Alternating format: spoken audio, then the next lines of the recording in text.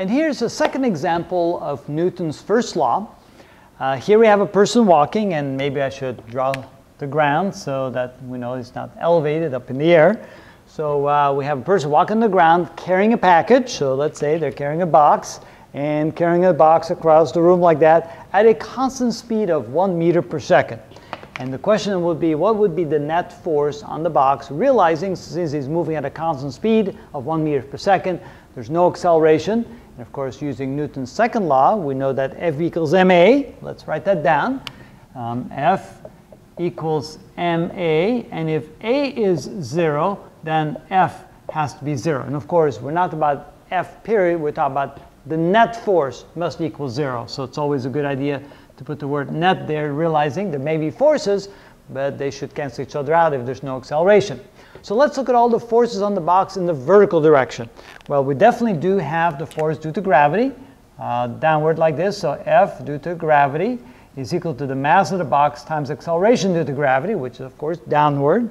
And then, of course, since the hand is right there, if you pull the hand away, the box will accelerate downward, but the hand is giving it the reactionary force, the normal force to the box.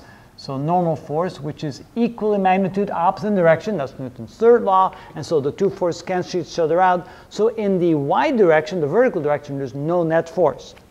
But what about the horizontal direction? This is where Newton's first law comes in. Surely you'd think, that's intuitive, that when you carry a box across the room like that, that you're pushing the box forward.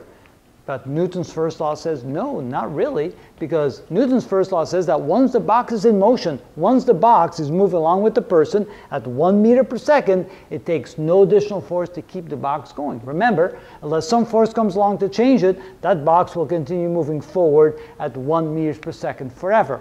The hand is merely there to keep it from accelerating downward. So other than that, once the box is moving, the hand is not pushing the box forward in any way, shape, or form.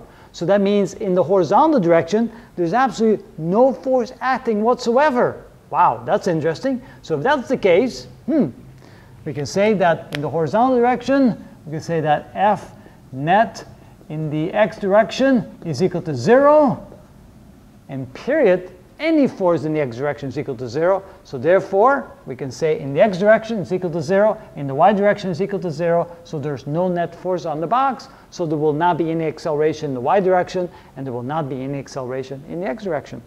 And if it wasn't for Newton's first law, we probably would never think of looking at it in that fashion. So thanks to Newton's first law, we realize now no force is required to keep a box moving horizontally at 1 meter per second.